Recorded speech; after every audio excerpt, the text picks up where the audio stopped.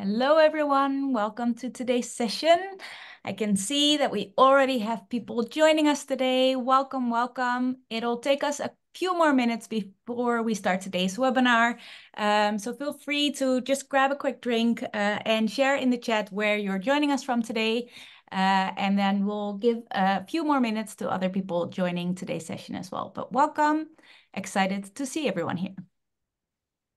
We already see, we're already past 100 people. Ooh, we have people from all over. Let's see, we have Switzerland, Amsterdam, Scotland, Argentina. Also, please feel free to share. What's the weather like over there? I'm calling in from Amsterdam and we've had a glimpse of spring last week, but now unfortunately we're back to, I wouldn't say winter, more fall. So curious to hear what the weather is like over at your sides. Please feel free to share where you're joining us from. Welcome. I see a lot of sunny destinations. I feel like I can also use this chat now as a holiday inspo list. Sunny but cold. I'll take sunny but cold over rain and warmer. Montana, UK is gray. Yeah, I feel like Amsterdam and UK are in the same boat, so I feel you. Hello from Brazil, Chicago. Sunny and cold. Melbourne, Australia. I bet it's sunny there, although it might be winter there. I'm not actually sure. Cold and snowy in Montreal. I hope that everyone who is in a colder destination is warm and cozy inside, ready to spend the hour with us today. Hello from Toronto. Sunny in East Texas as well. Great. Hello from Detroit, Buffalo, New York. A lot of US. India. Sunny and cool in Richmond. Hello from Portland. So nice to see people from all over. Very inspiring. A global audience today. We'll give it one more minute for more people to join before we start today's session. So thank everyone for joining us today. Excited for you to join us and help drive today's session, really. More on that a little bit later. Hello from Indiana. And of course, happy Valentine's Day. Happy Valentine's Day. That's right. Right. Actually, Luke, you reminded me that I have not gotten a gift this year yet. So, Oh, mm, well, did you give a gift? I will, Okay. but not until I get mine. Okay. Well, I'm going to do the webinar, and then my wife is whisking me away for an afternoon and an evening away, and then I'm taking tomorrow off, and then we're just going to be relaxing and enjoying. So I'm excited for the webinar, and the good news is that this fits my definition of work because this isn't work. This is talking with one of my friends. I think that's the ultimate goal, right? If you have work that you love and enjoy, then you'll never That's work a day right. in your life. That's what they say, I guess. So, That's why And I I'm retired and unretired. That's right. Right. And I'm seeing in the chat people from Ontario, from Buffalo, for all the people from Buffalo. Hey, I grew up in North Tonawanda. So shout out to the upstate New York. So we have more There. people joining. I see more people from Europe now as well. We have Finland, Germany, UK. And we've even got the MENA region with Dubai. I was just in Riyadh a couple of weeks ago, which was quite lovely. Um, And I see one of our partners, Etienne Levert. Hey, Etienne, glad you're here. Tom, a North Tonawanda shout out. Holy cow. This is great. My friend Melissa Reeve, who's an expert, Jim, in agile marketing. So it's nice to see Melissa here. Uh, Great. All right, so we're at 3 minutes past 6, so I think that's about time for us to get started. So hello again, everyone. Thanks so much for joining. We're so thankful that you're taking the time out of your day to join us here today. My name is Lisa. I work as one of the product marketeers over at Miro, and I'm joining my co-host for today's session, Luke, who's our partner over at Applied Frameworks. We've been running this Agile Expert webinar series just over a year already. Luke, time's flying by. And today we're going to be listening in to Luke and a guest speaker who I'll introduce in a quick second, but you can already see him. So I wanted to call out before we start that today's session will be recorded. So for everyone wondering if they can review the session later on, or if you have to drop a little bit early, no problem at all. We'll be sure to share the recording at the end of the webinar through email. And if you have any questions or comments, today's session really is going to be shaped with the inputs from today's audience. So make sure that you post your questions in the Q&A box. As you can already tell, we have a lot of people joining us today and the chat is growing really fast. So if you want to increase your chances of us picking up on your questions and making sure that we can feed them into Jim and Luke's conversation, make sure to post them in the Q&A section and we'll try and get them answered today. So all that's left for now for me to do is introduce our two great speakers of today, starting with Luke, who I've already mentioned. Luke is my co-host of today. He joins us from Applied Frameworks, which is the partner of this webinar series. And Luke specifically has asked me to introduce him as not only our partner, but also a man who provides positive energy to systems that need it. And I can already tell you, having worked with Luke for a couple of months already, that the positivity that he brings into every conversation really is contagious. So I'm excited for him to bring in his positive energy to today's conversation. Luke, thanks so much for joining us today. And then Hi, thanks. we also have our guest speaker, and I'm excited to announce that we are joined by Jim Highsmith. Jim, as you probably will already all know, was basically the foundational person when it comes to the original Agile Manifesto. And we get a chance to hear him talk to Luke today about basically what has gone well, but also what hasn't gone well when it comes to Agile, or what hasn't gone as well as we had hoped. And then also to hear them speak a little bit more about the future of Agile, including AI, like all of the opportunities that we see there. I think there's many ways to introduce Jim, but I think the three keywords I'd like to use here are Jim is an adventurer, a catalyst, and a storyteller. And I can't wait to sit back and hear him tell his stories today. So Luke and Jim, over to you. And yeah, let's kick it off.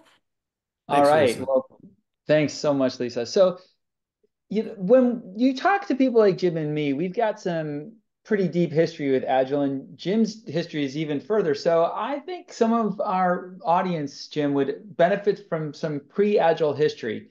And one of the things I like to talk about was that before we called it Agile, we used to call it things like iterative in incremental development, or IID, or Barry Bain called it the spiral method, and there were other names. And so the problem that I had with IID is that IID sounds like a disease that you don't really want to catch. And spiral sounds like you could be spiraling off into infinity, or spiraling down the drain, or doing something that doesn't sound very good. And so Agile sounds like something you want to do. And so my question is Agile really just a better name? Is it better marketing, or is it a little bit more than just better marketing? Well, Luke, by the way, I appreciate the opportunity to spend some time with you. We haven't connected in a few years, and so this is a good opportunity to do that. And I really appreciate it. I'll talk about that in just a minute, because I think it's more than marketing. If you think about things like the spiral model and some of the stuff that went before, rapid application development, it was all leading up. It was all background. I read all of that stuff, including Tom Gilb's stuff, Barry Beam's stuff, and even before it goes back further than that. But let me just start a little further back in the mid-60s, when I was just coming out of engineering school, and we were designing circuits with transistors that were about the size of the end of a pencil. Today, Microsoft has a new AI chip that has 105 billion transistors on it. If you took the area of the pen and blew it up 105 billion times, it would be something on the order of 2 square miles, about the size of Hoboken, New Jersey. That's how far we've come just in terms of processors and speeds and the shrinking of chips in that period of time. So I'll sort of skip from there to the early 90s. And what was going on in the 90s was kind of pre-Agile. We called it rapid application development. The mantra during the 90s, as things began to heat up and change more rapidly, was from IT managers, and they said three things: it takes too long, costs too much, delivers the wrong product. And let me give you an example of that. In about 1995, I was asked to come into Nike in Portland, Oregon, or actually in Beaverton, Oregon, to help them with a project. They had spent 18 months on this project for the apparel department, and they had a requirements document that was out of date. It had no code, no design. All they had was a requirements document after 18 months. So a friend of mine was in there, and I had been talking to him about this rapid applications development stuff I had been doing. And so he invited me in to talk to the CIO of the company. And so Nike was a very laid back place. And so my biggest question mark going in to interview the CIO was what to wear. And so what I ended up doing was, slacks and a nice shirt and red Nike running shoes. And he recognized the shoes, and I got the job. So I don't know if it's because of the shoes or because of what I had to say. We took that project and did 1 week, 1 month iterations, 6 1-month iterations, and generated an application that they put into play at the end of that 6 months. That was the kind of thing that was going on in the 90s. There were 3 domains and 3 technologies that kind of drove things in the 90s. The 3 domains were object-oriented programming was coming along. There was a difference in aerospace engineering and what I'd call the structured development stuff that was being done in business. The aerospace engineering companies were using things like spiral models and those kinds of things. The business community was just still doing structured. The other thing that happened in the mid-90s, which caused an enormous change, were the internet, GUI interfaces, and again, object-oriented programming.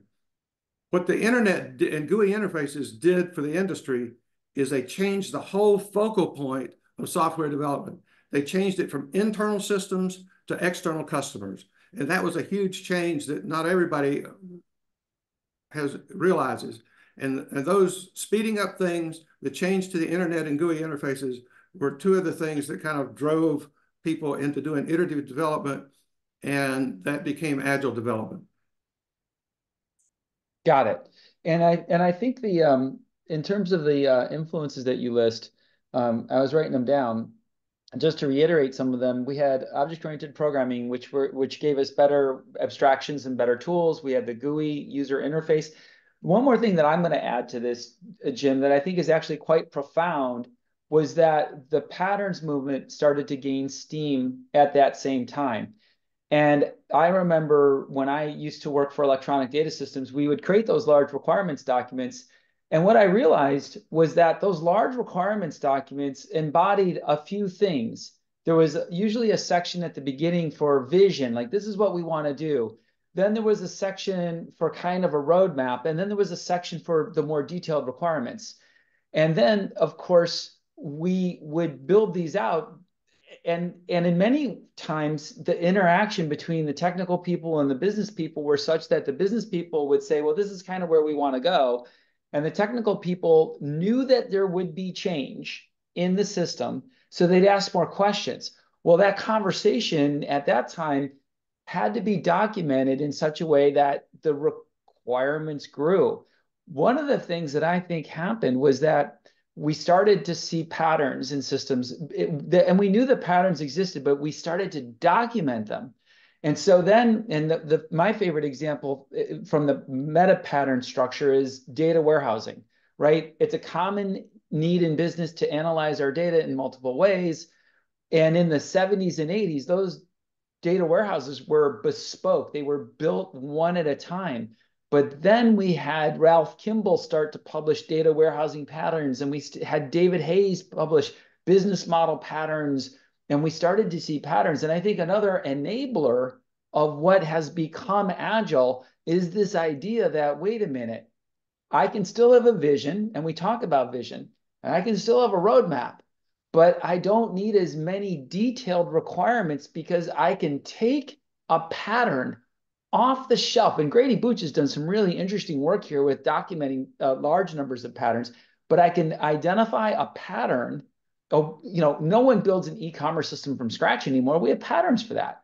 And I think that's one of the things that really moves us into the agile world, out of the RAD and JAD world or the spiral world, because spiral was still in that era of more, I would say, invention, which is great. It's not a criticism, but now we've got patterns. And I think another enabler to the swirling set of things that enabled Agile to be what it is patterns. Yeah, and the pattern movement kind of grew up on the OO side of things. So that people like Kent Beck and Ron Jeffries and Chet Hendrickson were all part of that patterns movement, as was Ward Cunningham. Yeah, Ward Cunningham, sure. Ward's wiki that they used for patterns, it was kind of a patterns wiki. And then it kind of turned into an XP wiki over time. It became more and more the catalyst for XP. And one of the things people don't realize is that in 2001, when the manifesto was written, we didn't have any social media to speak of. It was all conference speeches, magazine articles, and Ward's Wiki was a big part of that, of getting the word out about Agile, OO, and patterns. So let's talk about that, right? Because this evolution, this confluence of factors coming in, I think you might know that I used to be a heavy duty OOP guy. I was a small talker, et cetera. So then you and some friends got together and created the Agile Manifesto, which I actually suspect took off in ways that you might not even have imagined. Like, I think you might have had something bigger than you expected when it was all done. Yeah, I don't think anybody that was there at that meeting, all 17 of us, had any idea that it was going to take off the way it did. And it's interesting because people want to go back to the manifesto, and I think it's a good source document, but they have to realize that the concepts behind the Agile Manifesto have to be kind of extended to some of the stuff that's going on today, and we can talk about that a little bit later. But let's go there right now. I mean, if you look at the Agile Manifesto, right, it starts with a set of 4 values, and then it promotes a set of principles or practices. And so which aspects of those values and principles do you think have stood the test of time, and which do you think might be in need of maybe a fresh coat of paint? Let me back up just a little.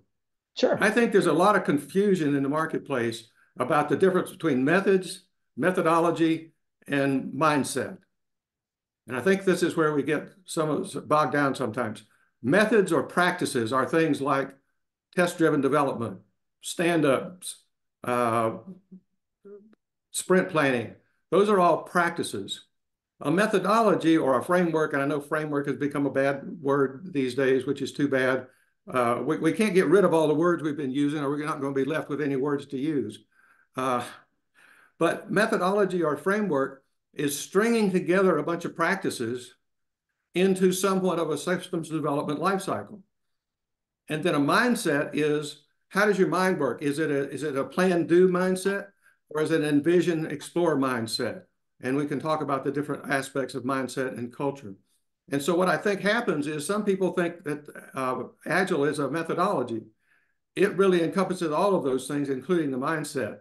There is no such thing. I keep reading articles for a while about the Agile methodology. There's no such thing. And methodologies can be simple or they can be complicated. And I think back about Alistair Coburn's idea of crystal methods, and he had some dimensions on his methodology. So he taught criticality versus number of people. So as the number of people went up, the amount of rigor that you needed went up, and the amount of documentation you went up. If you had a small team of 6 people doing a non-life critical system, that requires a different methodology. So it means that you've got a design methodology to meet the criteria or the context of your particular problem. There's another interesting thing about the manifesto. I think there are originalists and there are pragmatists related to the manifesto. Originalist says, the manifesto says software, and by damned, it's software. The pragmatist says you can apply outcomes or products where software is in the manifesto. So you can, that's the way you interpret it. The next thing is it can evolve from agility as a core mindset. So for example, I was involved in 2005, 6, and 7 with an organization called the Agile Project Leadership Network. And so it was taking the Agile mindset and applying it to project management. And so we rewrote some of the values: empowering and trusting teams, embracing and adapting to change, facilitating collaboration and communication. I can trace those directly back to the manifesto, but it's a different set of words. And I've seen people do this for product management and some other things. So it's extending the intent of the manifesto into other areas. And so what I would like people to do is to realize that it's not static, it's not that it's pragmatic and it can evolve. Yeah, I like that. And so I think that the notion of the values, and I, when I was on the board of the Agile Alliance, I used to talk about how you have kind of layers of durability, right? The values are the more durable aspects than the practices, because we vary the practices or the principles as we need to. And I also agree that Alistair's model of the different methods and the different needs of different teams and different team sizes are paramount in terms of understanding how are we going to behave in a particular context. Like, what is our organization? What is our team doing? And like you said, am I building life, mission critical systems or life critical systems, or am I building a game? And sure, there's economic impact, but there's different levels. And I also, go ahead. One of the things I talk about in my project management book is what I call an exploration factor. And it's a technology exploration factor, technology bit of it. And then there's how flexible the requirements are. And so an exploration factor 1 means it's technology that's well known, everybody knows how to do it, and the requirements are not going to change. And a number 10, the requirements are changing all the time, and I don't know what they are, and I'm using a bleeding edge technology. And each of those kinds of projects with different exploration factors require different kinds of methods and practices. Right, agreed. So now, when you look at the impact of the principles, some of the principles seem to have spawned entire industries of platforms and tools. Right? You mentioned TDD. Well, TDD is there's tools that exist for TDD, like Given When Then in Gherkin, or Cucumber. There's actual infrastructure. So and we've got some questions about AI, and we know that AI is kind of an important topic right now, and we're going to cover AI a couple of different ways. But what's your take on some of the tools that have evolved from the in a sense the guidance given or the inspiration given by the manifesto, and how might these tools start to continue to further evolve with AI? Well, I think there are two aspects of this. One is which is how can the tools evolve? But the second one is sort of an implied idea that somehow tools and frameworks are the problem, and that somehow this agile industrial complex is a problem. And I would like to say that, yes, there are some issues, but I think bashing frameworks doesn't get at the core issues that are what I'll call disappointments in Agile. So rather than say success and failure, I like to say even for a particular project, what have we accomplished and what are our disappointments, rather than accelerate and fail. So I listed 4 things that I thought are disappointments in Agile that I can see over the years. Number 1 is the capability is spread too thin. And I'll go back to Jerry Weinberg's law of strawberry jam. The wider you spread it, the thinner it gets. And out on the edges, it's pretty damn thin. So you have novices teaching novices about Agile, which is not a great way to go.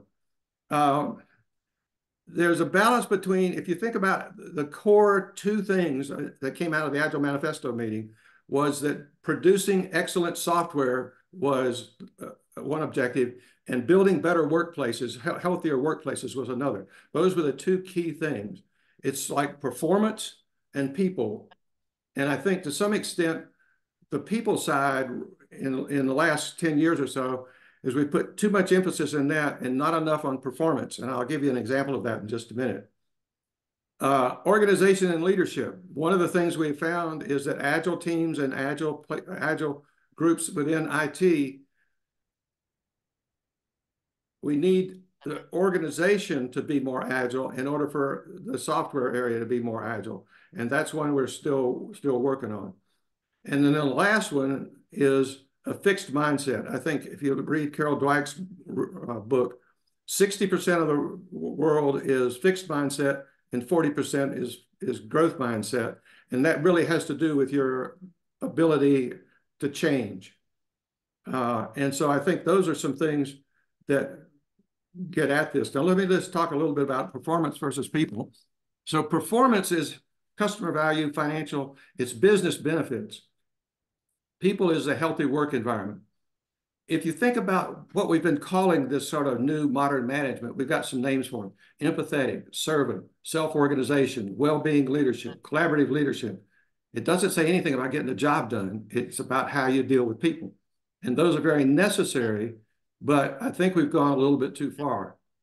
A friend of mine who's a CIO, when he goes into do an agile transformation, he identifies two kinds of people: enablers and doers. And the enablers are everybody in the management chain, including scrum masters, project managers, agile coaches, people like that. And the others are the people that are actually developing and delivering. And you got to have both. But I think in the agile community, we've gotten out of whack a little bit. And in fact, I see companies that are being touted as getting rid of agile. What they're doing is they're rebalancing the ratio of enablers and doers. And I think that's the thing that's happening in a lot of organizations today. And I think the other thing too is that the balance is going towards more engineering talent and more talent density in the engineering area, and less emphasis on the enablers and more on those doers. Well, there's a lot there. So I took down 4 notes, and I'm going to come back to them. But I want to say, Jim, that I think that what you just said about the business side, like, and this, for everyone listening, this is part of the reason why Jim and I are so happy to reconnect, because that is the focus of my last book with Jason Tanner, Software Profit Streams. We are deeply concerned that the Agile community has completely shifted the emphasis and the ratio a little too much towards what you said, which is the people and environment side. Like, and it's not to discount that, but at the end of the day, it's a whole lot easier to pay the bonuses and have the nice work environment when the company is making a sustainable profit. And when we talk about what you just said, the business, the finances, understanding value and modeling value, and some of that was done by Tom Gill, right, with language and a few other things. But really bringing that forward, I'm so glad you're saying this, because we're in alignment with you. We believe that one of the greatest dangers that's happening right now is that the Agile community tends to run around saying, I'm going to create value, or I'm going to create a value stream, and I'm going to produce value. And they don't define it. They don't put a number on it. They don't manage it. And it's really, really frustrating. But I also go ahead. Let me give you an example. One of the things my friend did was go into an organization to take a look at their agile transformation. They had 98 developers. And he asked me the question, how many project managers do you think they had? 98. And 98 project managers for 98 developers. And one of the reasons for that is they were heavily siloed, and they had 5 or 6 projects per person.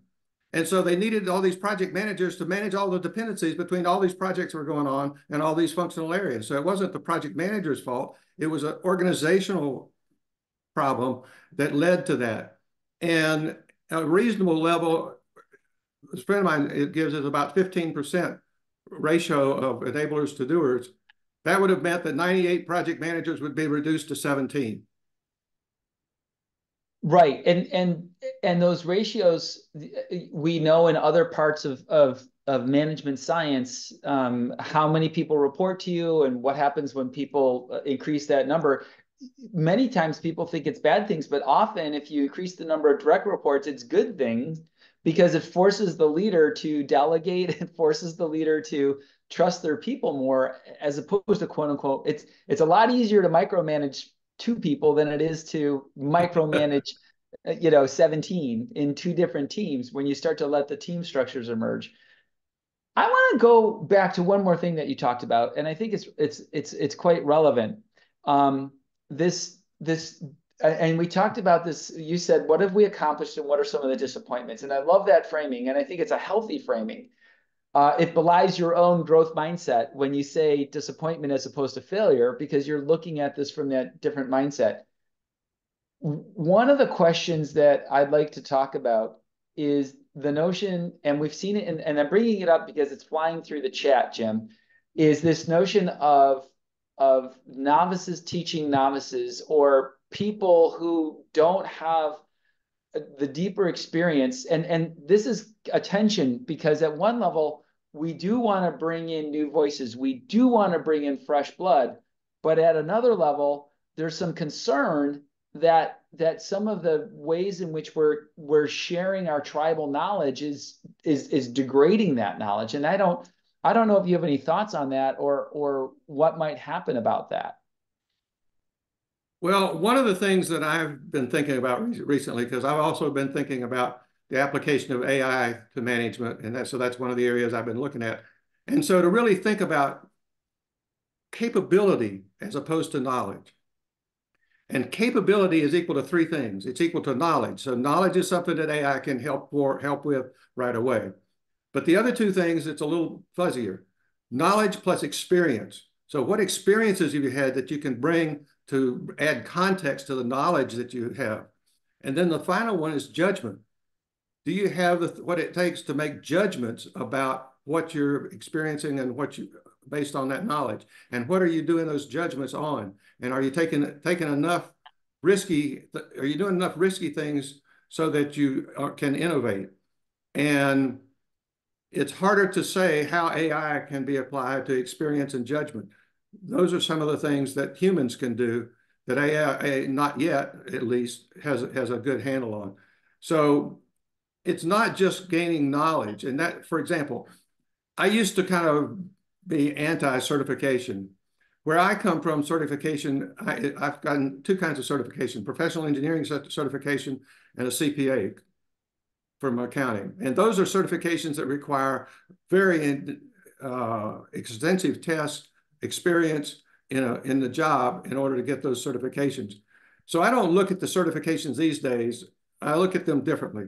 I look at them as sort of Boy and Girl Scout merit badges. You did this. You made fire. You get a merit badge. And so I don't have a problem with those types of certifications or those kinds of merit badges. But those don't give you experience or judgment. And that's what I think is missing from a lot of these novices teaching novices. And the other thing too, if you take the beginner, intermediate, expert, you just take those 3 and moving between those 3, you can kind of map those things together. Beginners have knowledge or gain knowledge. Intermediates have people that have some experience and can add that experience to that knowledge. And experts are people who can change the things because they know how to use practices and adapt those practices to new things. And we don't have enough time in some of these organizations to go through that intermediate expert step. And the other thing is we don't have a good life cycle to do that. So it's really interesting. You use agile development in order to do iterative development of products, right? Shouldn't you use the same approach to use iterative development of your processes and practices and methodology? In general, yes. And I think the challenge on experience is that there is a wide set of research in cognitive psychology that talks about the 10,000 hours of practice to become an expert. And the areas in which we might be able to short circuit some of that through AI, but the challenge with AI, and we have an AI tool at Applied Frameworks called Horizon, and it's designed to help product managers and product owners in making better choices about pricing and licensing. And what we found in our own use of AI and in our own AI tool is that when you're viewing the AI as a partner in divergent thinking, it tends to work better.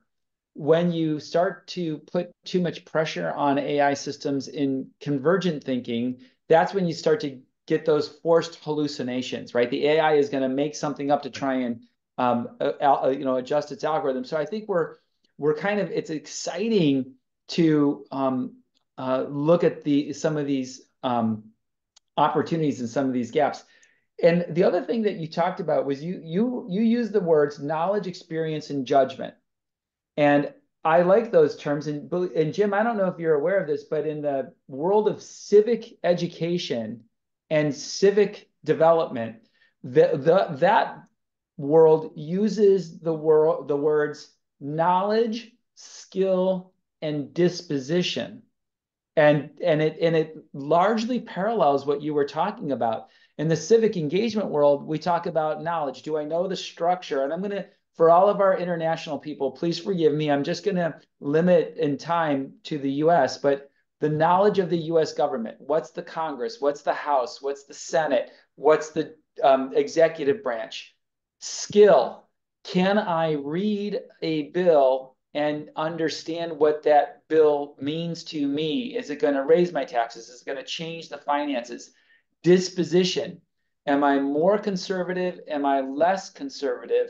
How do I feel about certain things? And I agree with you that we can definitely see the AIs helping in knowledge. We can see them collaborating with experience, right? I can start to trade my experience with the AI, and in the judgment and or disposition, it starts to be less effective.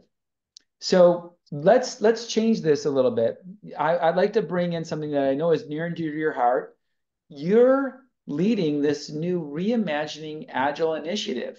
And the first question I have is, what are some of the goals that you have? And then the second question is, how did you select the individuals who are participating, and why should the Agile community writ large listen to the people who are reimagining Agile for others? Well, let me do the second one first.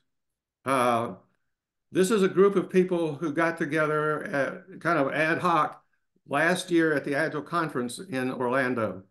And so it was Heidi Musser, who was at that point was the board chair of the Agile Alliance, Sanjeev Augustin, who's a good friend of mine, and John Kern. John had invited me to the conference to be on a panel with him about this kind of reimagining Agile, and I had done some work in that area. And so it's kind of, and we got together at the conference and said, this is something that we think is a good idea. Let's do something with it. So it was an ad hoc group of people. And one of the things that we've done is we've called ourselves the launch group. We're not trying to control, manage, organize anything. We're trying to give people a forum and an idea to run with it. When people say, how can they help? We turn that around and said, what can you do to further this idea? Can you write a blog? Can you have a podcast? Can you have a presentation at a conference? And you'd ask what I would deem success is to regenerate some of the enthusiasm for agility that we had in the early years. If you go back and you read the manifesto, it's got four pieces in that manifesto. It's got the manifesto, the values, it's got a principles page, it's got a page about history, it's got a page about the authors. I guess it's got 6 things, and it's got a page where you can sign up and say, I agree with the Agile Manifesto, or I think this is bullshit.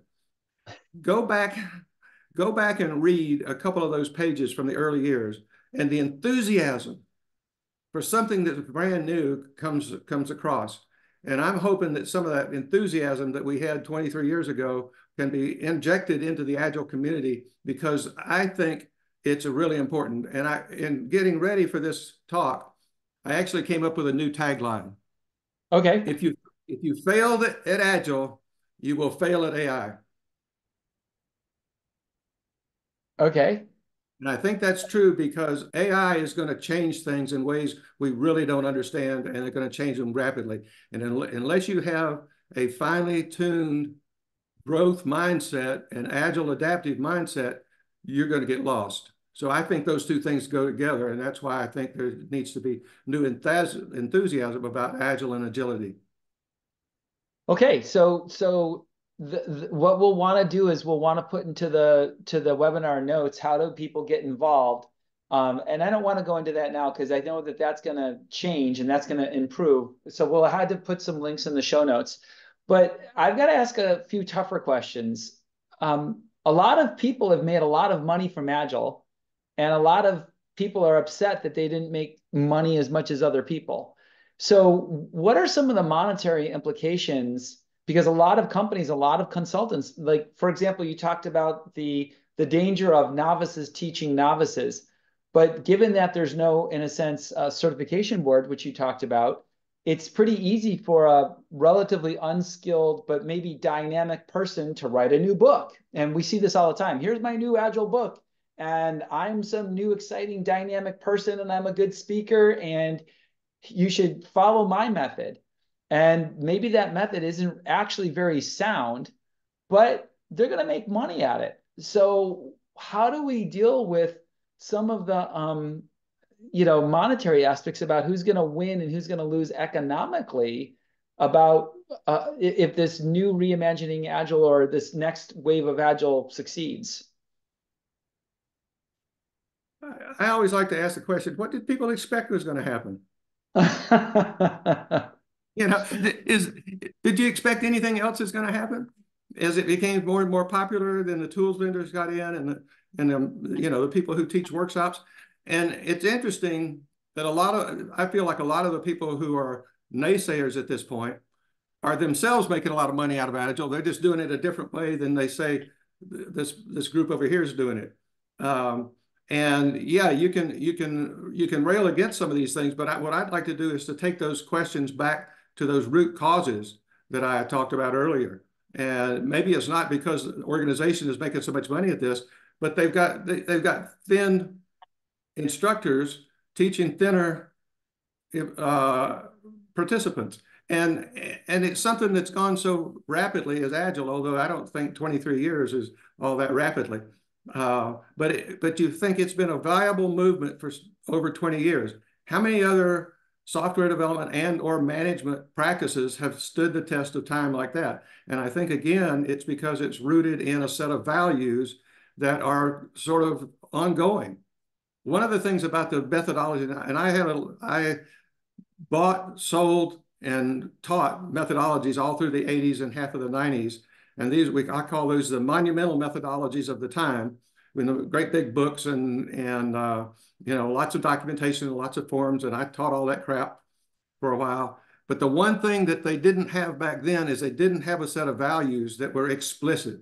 They had implicit values. Implicit value was that documentation was a great thing to have because we had so much of it. And excuse me.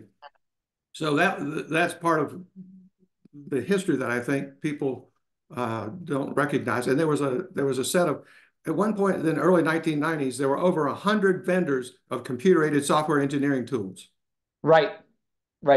Yep. And most of them went bankrupt, but some of them then became the core knowledge base of the core impetus for other kinds of tools that came on later after the turn of the decade.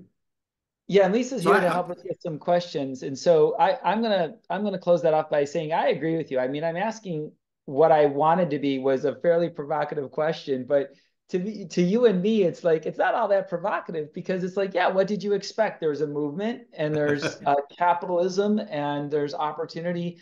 And the other thing that I point out to people is when people complain about some aspect of Agile, the complaining is as if the buyer, the customer, was somehow stupid, meaning certifications are bad and people who get certified, the HR people are stupid. Well, I'm not sure that's true, and I don't think it's true. And I think that what happens is is the markets tend to resolve on what is appropriate, and it can take time. I mean, I also remember many of those case vendors and case tools. Some of them were pretty sophisticated, and they came along and they left because they actually didn't solve the job in referencing jobs to be done. They didn't actually solve the job better, so they didn't last. Okay, now with that, we've got about 15 minutes for questions, and I'm just going to do one real quick one. I'm going to give a shout out to Liz Sweeney, and she says the 10,000 hours rule has been debunked. So Liz, if you're still listening, we would love, as panelists, I would certainly love, and I'd like to thank you for that. I'd love to see what you can share in the chat that would help us grow from that, because there is, and maybe it's maybe the new law is that there is no need for any kind of experience. You just do a Johnny mnemonic and pump something into your brain, and you're the expert. So I'd like to know when this is, Liz, I'd love to know for myself, and I'm sure other people would too, is what's the current thinking and what's the current research on the development of expertise. But with that, Lisa, do you want to pick out a couple of questions, or do you want me to pick some out? How do we want to do this? I'll kick it off, and then let's see how we go. Maybe like following the answers to the questions, we'll get into more of the details and we can come up with more insights. But thank you so much, everyone, for adding your questions. If you still have questions, feel free to drop them in the Q&A section at the bottom of the screen, and also upvote questions because we have 15 minutes left and there's already a bunch of them in there. So we want to make sure that we cover the most popular ones. So let's start with a question from Greg. He asks, even after all these years, I see large struggles working with organizations that require a fixed scope and a forecast date for delivery. Even mentioning no estimates angers those executives. How big of an obstacle do you see this mindset to agility? How do you address this dissonance? Well, one of the things that back in the mid 2000s, I started hearing a lot from Agile teams, and this is just one aspect of that. What I heard from Agile teams is they want us to be agile and flexible and adaptable, but they also want us to meet scope, schedule, and cost deadline or plans. And if you deviate from the plan by 10%, that somehow you fail. And that used to be the old mindset. So you had a disconnect between the teams who are trying to do Agile and the frontline managers who are trying to manage to the old style. So one of the things I developed was called the Agile triangle, with value at the top, quality on one side, and constraints on the other. And the constraints were scope, schedule, and cost. I've always been able to do an Agile project to a fixed time schedule if you'll allow me or enable me to coordinate or collaborate with management to get some things adjusted. You can't fix everything. And so it's both a management challenge and a team challenge, because a lot of the teams, they don't want any kind of accountability. They just want to be able to, no accountability in terms of the traditional mode. I was in Munich, Germany years ago in front of about 18 software development managers, and these were second level managers from a big electronics firm in Germany. And they said, our Scrum Master says we can't tell them how long it's going to take or how much it's going to cost or when we're going to be through. And I said, well, so what did you think of? And they asked me what I thought about that. And I said, that's bullshit. You have fiduciary responsibilities to your organization. You need to know some of those kinds of things. What you've got to be able to do is you've got to be able to negotiate some flexibility somewhere. If you're going to be flexible and change direction that you need to change, then you're going to have some flexibility in your measurements approaches. And so I think those are some kinds of things that need management and leadership changes as well as changes at the team level. I'm going to add, Jim, that to that notion of what are the responsibilities is I am decidedly not a fan of the no estimates movement, and because I agree with you that there's certain responsibilities that we have in Agile to create economic estimates.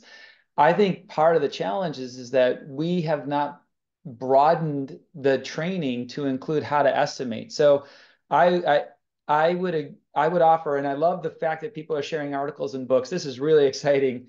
But I would offer the book How to Measure Anything as a classic book that helps people learn how to estimate more effectively, how to put probabilities and ranges on their estimates so that we can estimate both the economic value of something. Right. I want to bring a new product to market. Okay, well, what's the possible profit margin? How would I price it? What's the value of that market? And from there, I can derive, well, here's pretty much my estimate range that I can invest in building that product, and then go back and forth with our development functions and say, can you build this thing, software or software, hardware enabled by software? Can you build this thing in this set of ranges so that the two end up being a successful outcome? So I fully agree, and the maddening thing is, it's not that hard to get vastly better at estimating and vastly better at making good economic choices on both the top side and the cost side. So the other thing about Agile, the only thing about Agile development is that you can incrementally get value and cost. And so you have to continue to ask the question, is it worth 100% of the value for 100% of the cost, or could I get 90% of the value for 80% of the cost? And you can make those kinds of trade-offs in Agile that you couldn't in previous ways of going about projects. Right. Lisa, pick another one for us. We got a few more minutes here. We got a few more minutes indeed, and we have a lot of questions to go through. Next up, we have one from Anonymous. So, Jim, your thoughts on what's the next step after Agile or Scrum? What do you feel is the future path of a Scrum Master in the next phase of Agile movement? I get in a lot of trouble for this one. I think we're going to go, number one, I think we're going to go more towards not frameworks or methodologies that you buy off of a vendor, but those that you put together yourself. My whole approach to coming up with a methodology, which is a series of practices that go across the life cycle, is to start with the simplest thing possible and then add stuff to it as you need it. Whereas the big framework approach is to give you all of this stuff, and then you're supposed to take away stuff that you need for your particular project. I've always found it taken away was really difficult. So I start small and build up. And I think that's the way to do methodology. In terms of Scrum Master, and I'll put all of these Scrum Masters, project managers, and Agile coaches in the same bin. You've got to increase your technical knowledge, period. That no longer can you survive just on working with people and coaching the people side of it. You've got to be able to coach the performance side of it. And coaching the performance side of it means that you've got to have technical knowledge. So for example, how many Scrum Masters, project managers out there have actually tried some of the AI tools and have playing around with them and experimenting and doing that kind of learning? Because I think the idea of a career path is over. You have an obstacle course you've got to traverse. So it goes from career path to obstacle course. And you've got to be able to transition that obstacle course into how things are going to evolve. All right, Lisa, let's grab another one. Let's keep going. Thanks so much, Jim. Next one. What are your views on Agile teams working in the context of waterfall businesses? And how do you advocate for spreading Agile ways of working throughout the entire business? Ooh. Well, if you're trying to do an Agile project in a waterfall company, you're in trouble. And you got to change the mindset to more of a growth mindset in the management side as well as the technical side. Otherwise, you're just going to be isolated projects, and there were plenty of those in the beginning of Agile. I dealt with a lot of teams. I was working with Mike Cohn one time and talking about what I call the rogue team period of Agile development, where you just had these teams in organizations that were trying Agile. And Mike went into one organization and said, "Oh yeah, we got three Agile teams." And Mike found 4, and the manager didn't even know they had a 4th Agile team. And so that's the kind of thing that we were dealing with 20 years ago, and we're still dealing with it today. And it's a very difficult situation.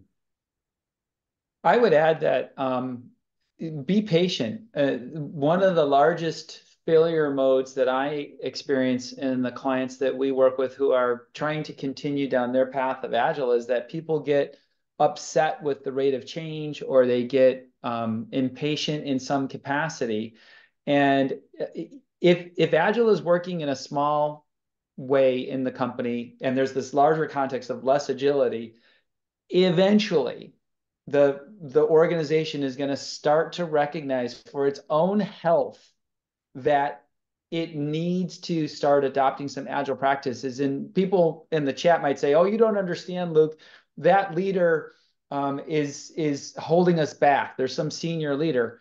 Well, I was working with an organization that had the same fixed mindset CEO for 30 years. And that person finally retired, and they put in a new CEO, and change started to happen. So I think the time horizon can be a very unfairly limiting to what can happen. And like Jim said, Agile's only been around, quote unquote, 23 years. That's not very long. And there are CEOs who've been around longer than 23 years. So being consistent, taking the wins, nurturing that small agile flame of goodness, maintaining positivity, finding those the strategy of small wins by Carl Weick is really fundamental in building on wins. And the culture can go the other way too. I've been in contact with several organizations where they changed the CIO from a growth mindset to a fixed mindset, and really undid all the agile stuff within the organization. So I've seen that happen too. Exactly. Maybe we do one more, and then what I would let people know is that we'll find ways to grab the questions and provide some thoughts on them through applied frameworks. And Jim and I Jim may do that. I know I will commit to that, but let's get one more. Yeah. So I'm just taking a look because I see that there's a question that's been upvoted by Amy on the Agile certifications, but I think we touched on that a little bit. So let's go to the next one up. Why do you think there seems to be an industry move to eliminate the Scrum Master role in organizations? I don't think there's a move to eliminate it. I think there's a move to change the ratio of Scrum Masters to engineers. And I think it's gone too far the other way. So it's a rebalancing more than getting rid of people. And so sometimes that rebalancing, leads to some job loss. But I think one of the things that a Scrum Master can do to enhance their salability within their organization is to become more technically competent, as well as the other Scrum practices competent. Well, I would also I want to list that if you go to this Scrum guide, and we allow ourselves to limit ourselves to the Scrum guide and the definition of Scrum Master, right? Among the things the Scrum guide says is the Scrum Master is accountable for establishing Scrum as defined in the Scrum guide. And they do this by helping everyone understand Scrum theory and practice, both within the Scrum team and the organization. Well, if you just take that first sentence, sometimes the Scrum Masters that I've worked with who are highly effective, they did view their job as, I'm going to get this organization stood up on Scrum, and I'm going to create a self-sustaining entity, and therefore, quote unquote, they don't need me, or they need me much less. Like, imagine you had poor dental health, and you went to the dentist for several months to get your health and learn new habits. Well, then you might need to go to the dentist every 4 months. So you can really see the role of the Scrum Master as, am I really empowering the organization, and therefore maybe I'm not needed in a healthy sense, or am I really creating this kind of weird dependency because I'm a Scrum Master and I like my job and I don't want to lose my job? And I think that's really a really fundamental framing of, like, how do you as a Scrum Master view your job and your responsibility relative to the organization you're working for? Okay. Thanks so much, Luke and Jim. I know that we have a bunch more questions in Q&A, but with 2 minutes left, I want to make sure that we have time to wrap up the session properly. Jim and Luke, Yes. thank you so much for the valuable conversation. I don't know if you have been keeping an eye on the chat. Luke, I know you have because I saw you posting in there as well. But Jim, just so you know, people have loved listening to your conversation and your valuable insights. The metaphors particularly were quite enthusiastically received by our audience. So thanks everyone for joining us today. As Luke said, we'll try our very best to answer the questions that are still in Q&A and share them together with the recording of today's session. If you want to review today's sessions, you can do so through the recording. Again, thank you so much for joining. Luke, Jim, thanks so much for hosting and having us today and taking the time out of your days. For those of you celebrating Valentine's, have a great Valentine's. For those of you who aren't celebrating, have a great rest of your Wednesday. It's just another Wednesday after all. And thanks so much, and looking forward to seeing you all on our next edition. Thanks so much. Thanks, Lisa. Thank you. Thanks, Luke. Thank Thanks, you. Jim. Bye, everyone. Thank you. Bye.